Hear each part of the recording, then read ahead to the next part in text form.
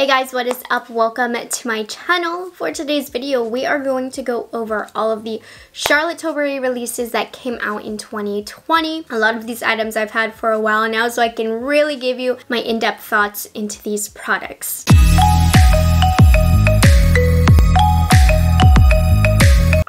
Officially thought about this, but I would go as far as to say that Charlotte Tilbury was the brand of 2020 for me. They had a very interesting marketing technique where they came out with very little releases at a time. So they came out with a lot of releases, but it was normally like 1 or 2 or 3 things, never a full-blown collection except for the holiday collection, I do believe. So just these itty-bitty little releases every couple of weeks or so, which I personally kind of liked because it hurts spending like $500 on a collection at once. So as a makeup reviewer, I was a little bit more appreciative of that. It gave me content while not having to spend too much money at once.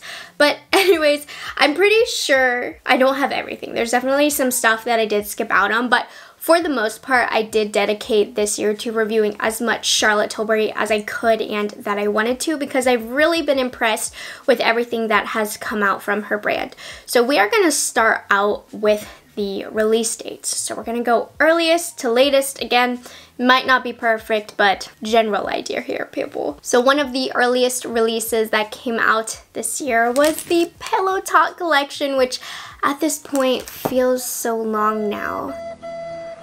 When this came out, we did not know what the world had in store for us.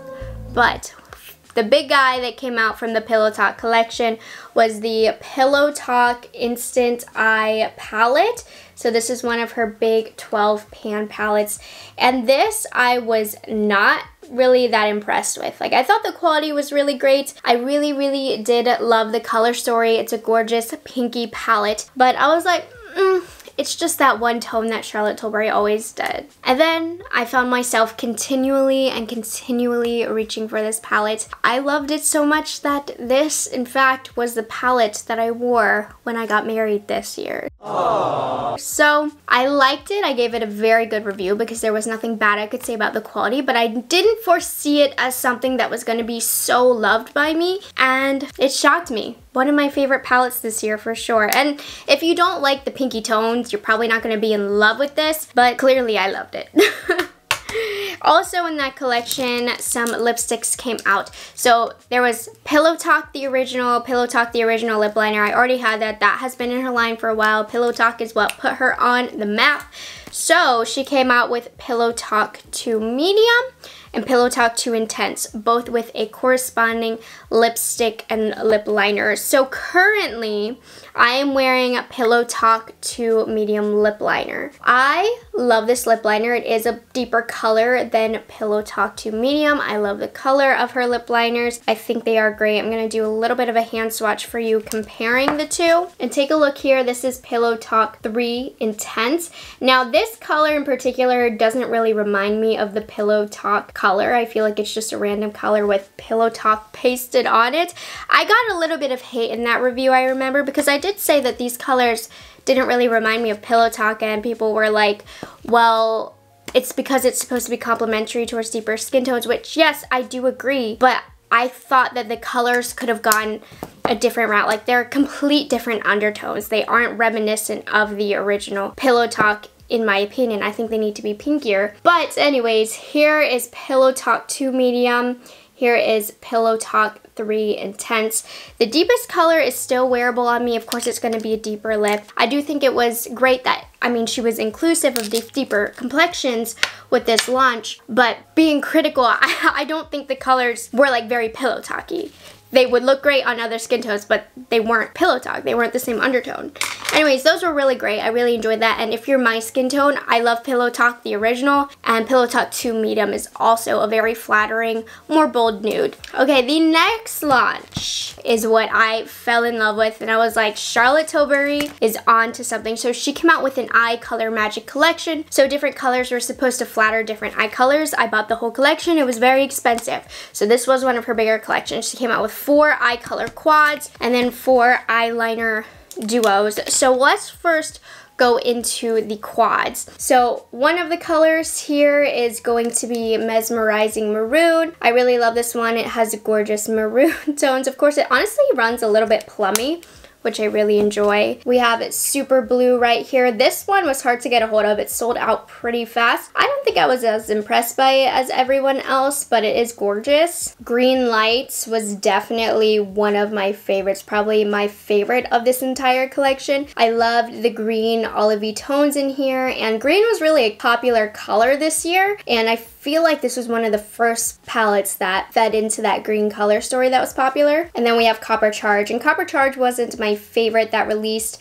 in this collection. I felt like it was the least unique. Gorgeous color story, but just the least unique. All four of these quads I thought were absolutely beautiful. The formula I noticed was creamier, more pigmented, just something about it seemed better. Everything was more rich and just much more divine. It really set the tone for all of the releases that she's come out with. Looking at everything that's come out after, you know, her shadow formula this year has changed, and it's changed for the better. So all four of these quads I thought were lovely. If I would recommend to you guys, I think I've used Green Lights and Mesmerizing Maroon the most. And what I love about Mesmerizing Maroon is it does have that almost plummy undertone, so that's what gravitates me towards it. All four are really banging. And then the other thing that totally shocked me was these eyeliner duos. So she came out with 4 corresponding eyeliner duos here: Copper Charge, Mesmerizing Maroon, Super Blue, Green Lights. And I had picked up one originally because I was like, I don't want to spend money on an eyeliner. I normally will skip on small things like eyeliners when I do a collection review, so I'd only bought one for the formula. And Charlotte Tilbury single-handedly changed my thoughts on eyeliner. Normally, I'm an all black eyeliner kind of girl, but she really encouraged me to try different colored eyeliners with this launch, and she has changed me. Now I'm not afraid to use eyeliner on my upper lash line that is not black. Now, I in particular love the matte side. I think the colors of the matte side are really gorgeous. They look really great with the colors of the quad. Normally when I wear these quads, I always just wear the matching eyeliner, but I will use these eyeliners all the time for different looks as well. Now, they aren't the smoothest, most creamy formula, but they definitely work, and because the colors are so gorgeous, I continue to use them. Not the biggest fan of the metallic side. I found them to not be quite as pigmented, and they're harder. Ooh, okay. And they're harder to show up on the eyes. But overall, even if, you know, maybe these aren't the best eyeliner formula, the colors in here are what are spectacular. It's not really a big thing to do colored eyeliner, and I feel like Charlotte Tilbury just did it so well. The colors that she chose were amazing, so I've loved these.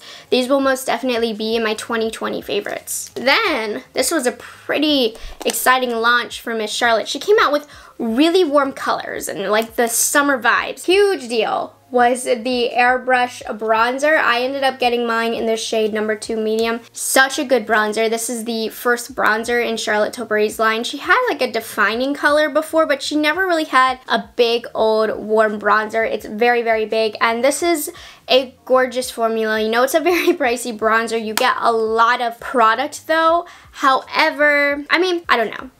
Like, I really like it. I think it's a great bronzer. I think a lot of other great bronzers came out this year though, so it does have some pretty tough competition. But of all the bronzers that have come out this year, I mean, this is definitely in the top. It's a fabulous bronzer, and if you really enjoy Charlotte Tilbury, I think you will really love this bronzer, especially if you can appreciate packaging. I love this. This is great. Along with that release was the Desert Haze Quad. And again, I remember when I reviewed this being very amazed at the quality of these mattes. Again, something about them just seems so buttery and just better than they were before. I have the Sophisticate now in my collection, which is kind of the cooler tone version of this all matte quad, and the formula is not as good as Desert Haze. Something about these colors are just so rich and creamy. If you have a deeper complexion, this quad is for you. I think it's going to be so stunning on a deeper complexion, but I love this. It pulls darker on my skin than it appears in the pan, so just be aware of that, but blends itself. It's going to do the work for you, so if you like these colors, I do recommend this. Then she came out with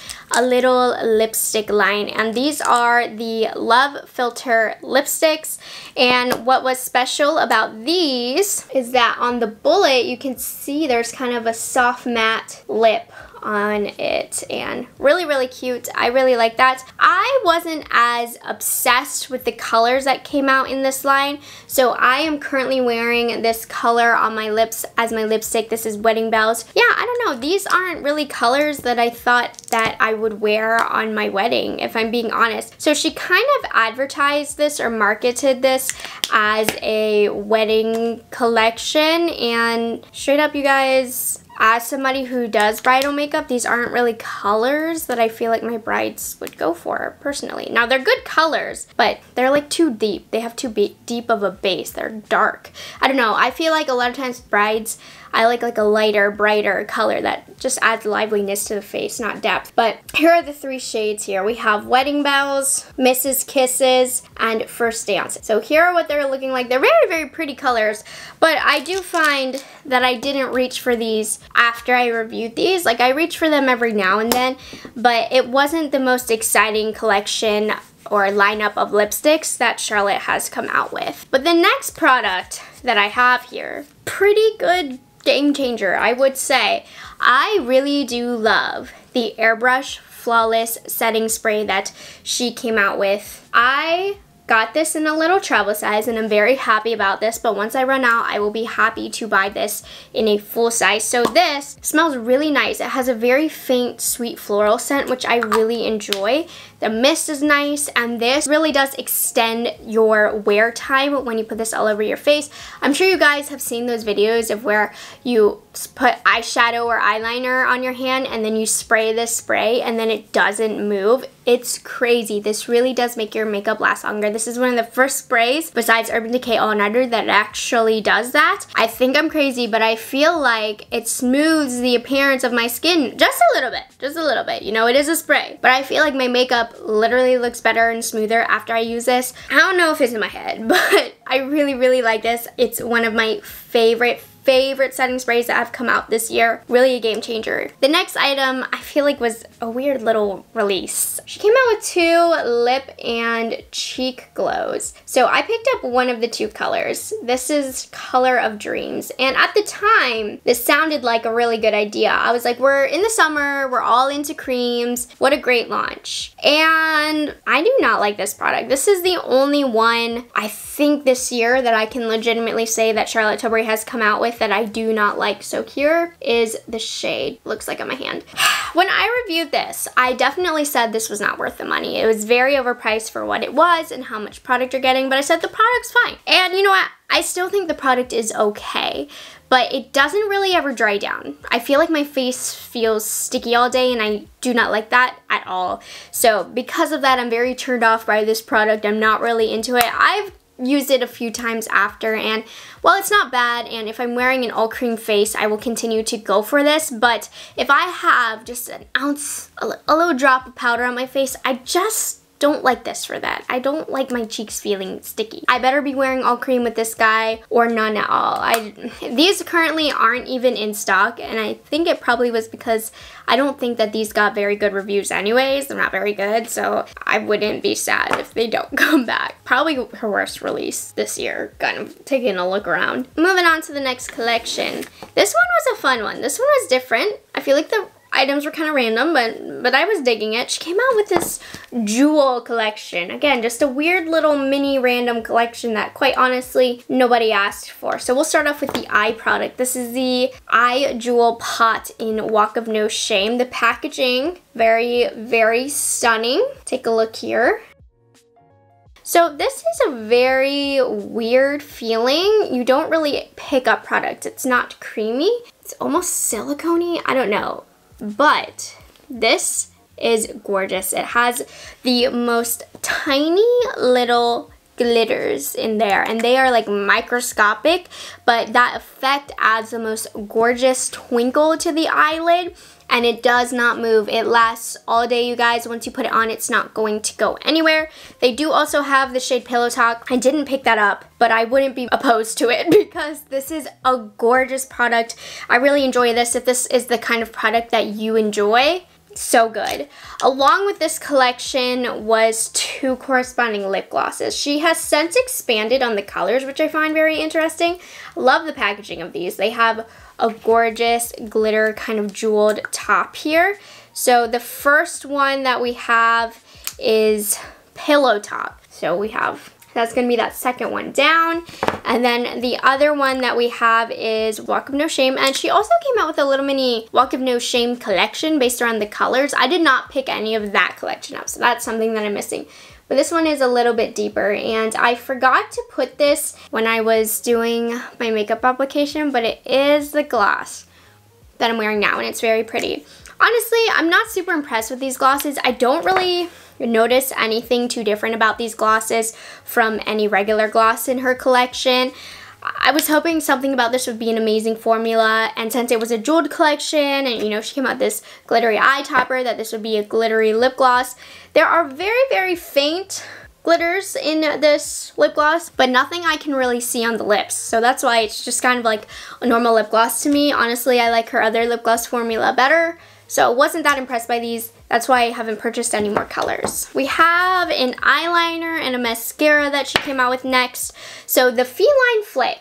So this actually was already in her collection, but she reformulated it this year. And this has a nice felt applicator. I think I prefer felt applicators for liquid liners. And I like how long this one is. I haven't tested her previous formula, so I don't know the differences.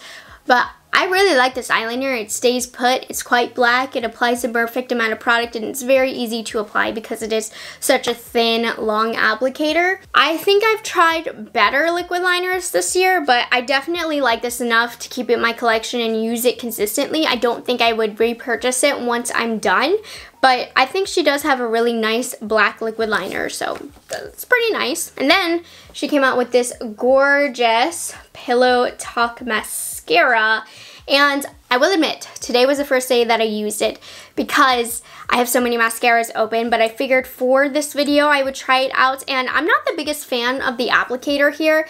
Like, half of it doesn't have the little spikies on it, which I think, I mean, obviously it's not that hard to twist your brush and apply it, but I just don't like it. Not a big fan of it. The formula itself seems very, very nice.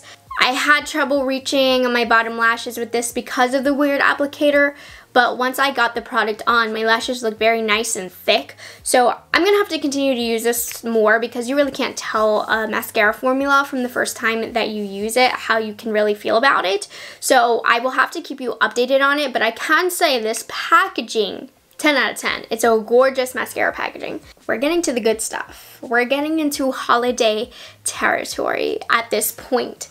So we'll start off with our silver package friends. I've talked about both of these products a lot, so I'm gonna go through this quickly. First and foremost, we have the Bejeweled Eyes to Hypnotize, her second big palette to come out this year. Very gorgeous color story. I think I like the Pillow Talk better than this one. I've reached for the Pillow Talk more, but I like that you get a little bit more variety in this palette. You get 4 truly different looks, not just depths like the Pillow Talk. These are complete different color stories. Very, very gorgeous. I haven't used this a ton, and I think it's just a mixture of so many products coming out this time of year, but also it doesn't speak to me like some other Charlotte Tilbury palettes have come out. I think it's gorgeous. The quality is not compromised at all. It's still the great formula that Charlotte Tilbury has. And I'm surprised I don't love it as much as I do because we got some purple in here. We've got some taupes in here. I might have to keep you updated like next year or something because this hasn't had the opportunity to be played with that it deserves. On standby, but still an amazing palette. However, something that has been used and abused, and probably my most used Charlotte Tilbury product that has come out, and it came out like a month or 2 ago. The Hollywood Superstar Glow Highlighter. Now again, I don't want to cover this too much because I featured this in favorites videos, best of videos, favorite highlighter videos, best of the holiday videos. This has been it all because I just think that it is the most gorgeous, delicious, amazing highlighter, and you're not really going to be able to see that in the swatch at all, but it gives you the most gorgeous glow from within look. It blends into the skin seamlessly, shows no texture, and it's my all-time favorite highlight. Best release that's come out this year. Just saying. We have a second lip collection that came out I guess is it the second? Just as far as individual releases, this was a lip collection, the second one.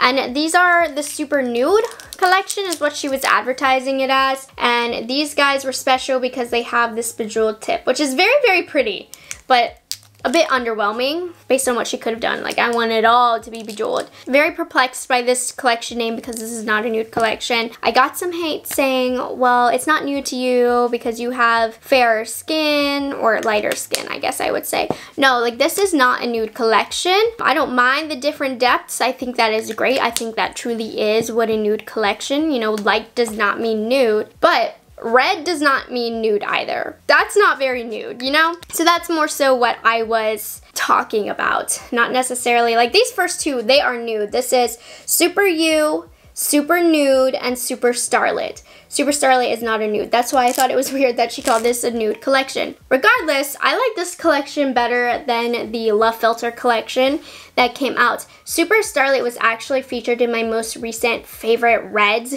video, and you can watch that video to see how this looks on me, but it's a gorgeous deep red. I love it. It's one of my favorite reds now. Super You and Super Nude, also really gorgeous colors, but I don't think those are very unique. I probably have other Charlotte Tilbury colors that are very similar to those, but they're still really great and they're still really wearable and lovely. Now, we have another holiday quad, and this I was going to originally pass on, but I did end up picking it up once I saw it in stores. This is the Charlotte Tilbury Dazzling Diamonds quad, and I'm gonna swatch these here for you. Now, I really do not like her palette of pops. Typically, I find them to be super folly outy. Like, they just fall out all over your face. You wake up with glitter everywhere. It's just, it's not a cute look when it comes to her palette of pops, in my opinion. But I do feel like she did improve her formula, because I did end up picking this up because when I saw it in person, I thought it looked really, really stunning. So here are how they look. So yeah, I really do think that she did improve the formula. I don't get glitter fallout with this, and it does add a nice perfect pop to the lid. You know, it's hard to get a full look with this palette. I don't really recommend it, but I do reach for this for a little extra pop. So I'm actually wearing this on my eyelids right now. I just grabbed a little bit of this color and I put it along my inner half of my eye, and it just adds a gorgeous soft little sparkle. So I do really, really, really like it. I don't know necessarily if it's worth the price because it is not very cheap, but I really do like it. So if you're into that kind of formula, I don't think you will be disappointed. She also came out with a Stone Rose Beauty Instant Look in a palette, and I can't get myself to get rid of the box quite yet because it's so pretty. And this is the first palette from Charlotte Tilbury that I bought of this kind. So she's come out with a couple in the past couple of years, and I finally ended up picking it up. Now, I don't know, I just have never been that into this layout of a palette, but I really enjoy it. I've used it 2 or 3 times because it is still fairly new to me. But today, for this video, this is the majority of the color product on my face. So I started off with the bronzer in my, you know, my outer parts of my face, and it's a softer bronzer. I don't see it working very well on medium to deep complexions. It did work on me. And then I used both of the cheek colors right here on the center of my cheek. I really like it. It's like a muted rose color. I think it's great for everyday, applied beautifully. And this highlighter, I was very surprised by. It's a lot more glowy than I thought it was going to be. It looks a little bit subdued in the pan, but it's quite glowy on the face. And then I finished off with these 3 eye shades. So I started off with number 3 as my crease color, and I kind of put it as a light wash on my lid as well. Then I took number 3, the deepest shade, and I did my outer corner and my lower lash line. It pulls a little bit more warm, I feel like, and it's not as deep as I would like for it to be, but for every day it's great. And then I applied this shade right here all over my lid, and it's very pretty. Again, very soft. So for every day, I think this is really, really gorgeous, all in one. I got all of the color on my face with this one palette, so I think it's really nice. I like really dramatic makeup, so this is very, very soft for me. That's why I had to go into the palette of pops to add a little extra bling. But I do think on an everyday basis, this is actually really wonderful. If you're working, or you're a mom, or you're just a busy person altogether, or you just don't like dramatic makeup, this really does give you all in one, and I think it's a beautifully set up palette. I don't know, I'm not so into all in one palettes No idea why, but I'm not. But I wanted to try Charlotte Tilbury's version. I think it's really nice, and I can see myself continuing to use this. It doesn't knock my socks off, but it's great. All right, let's get into the final release. I know since this, she has released, I believe, like lip balms or something, which looked really, really cool, but it didn't grab my attention enough to purchase. But this collection, she really ended it with a bang when it comes to the Fire Rose Quad. So this, I think, is her best quality palette to date, honestly. If you're familiar with Queen of Glow, that was her best quad before this one. But this one gives it a run for its money. So here's the color story. And I wouldn't necessarily say this is a color story for me. Yeah, but the formula in here is so beautiful that suddenly it is a color story for me. The quality in here is just something like she's never done before. Truly, the shimmers in here are buttery, smooth, crazy pigmented, and the best thing about this quad is this second shade down. This is the Super Pop, a brand new formula from Charlotte Tilbury. You heard me say a couple minutes ago I wasn't a big fan of her pop formula. This Super Pop formula, amazing. She better not lower her quality after this. Every quad needs to be this quality. I've always said I think Charlotte Tilbury palettes are worth it, but I don't think they are going to be for everybody. You have to be really, really into makeup to kind of be able to tell what makes it worth it. And even then, sometimes not. If every quad is like this quad, I take all of that back. 100% worth it. Okay. And then the final two products in that release, not nearly as exciting as the quad. She came out with two new eyes to mesmerize. I found these underwhelming, especially having to follow a quad like that. I think if these were an individual release, I would say, oh yeah, these are pretty. So we have Sunset Rose right here. On the eye, it's okay. You know, it's okay. I don't think these are really 100% worth it, if I'm being honest. I think they're really nice. I like to use a fluffy brush and blend them out all over the eyelid. But I like when I have my cream products as kind of like a glitter. The second one down is Copper Sunrise. I like Copper Sunrise better than the first color. I think it's a little bit more glowy to give you that Charlotte Tilbury glowy eye look. So I think these are okay. They last nice. Honestly, I prefer to use these as eye bases or with a fluffy brush just as a one and done kind of color. I think they're nice, just not as exciting as some other things that have come out. Alright, you guys, so that covers all of the Charlotte Tilbury releases for 2020. I hope that you guys enjoyed this roundup that I did and that you found it helpful. If you are interested in picking any of these items up, I did put them down in the description box. They are affiliated, so I do earn a small commission, but don't shop from them. If you don't want to give me money, I don't know, whatever. And you don't want to support my channel, it's fine. Anyways, I'm really excited to see what Charlotte Tilbury has in store for us next year. I know she did end up selling her company, but so far the quality doesn't seem compromised. So I am looking forward to see what happens to her brand next year. So thank you guys so much for watching this video. I hope you guys enjoyed it. If you aren't subscribed to my channel already, I would absolutely love it if you would consider taking the time to do so. And I'll see you guys in the next one. Bye guys, have a good one.